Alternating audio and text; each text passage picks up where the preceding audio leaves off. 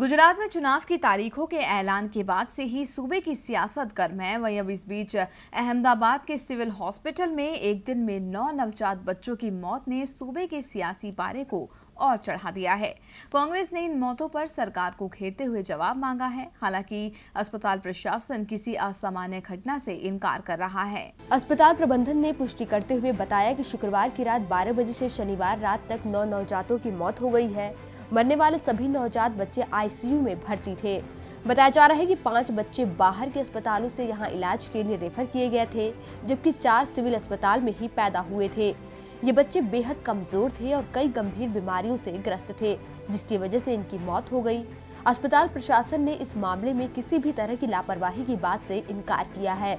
फिलहाल हॉस्पिटल के बाहर पुलिस फोर्स तैनात की गई है ताकि मृत बच्चों के परिजन हंगामे की स्थिति न बनाएं। वहीं दूसरी तरफ इस मामले में सियासत भी तेज हो गई है।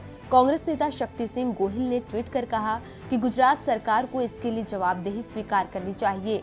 उन्होंने कहा कि सरकार या तो यह स्वीकार करे कि डॉक्टरों ने लापरवाही की, या तो यह माने कि उनकी माताएं कुपोषित थीं। वहीं कांग्रेस नेता अर्जुन मोढवाडिया ने कहा कि एक दिन में 9 बच्चों की मौत की खबर सुनकर वे बेहद दुखी हैं। यह घटना सरकार के स्वास्थ्य के बारे में लापरवाह और सुस्त रवैये को उजागर करती है। वैसे आपको बता दें कि पिछले दिनों उत्तर प्रदेश में गोरखपुर जिले के बीआरडी हॉस्पिटल में भी 60 से ज्यादा बच्चों की मौत हो गई थी, जिसके बाद सियासत खूब गरमाई थी।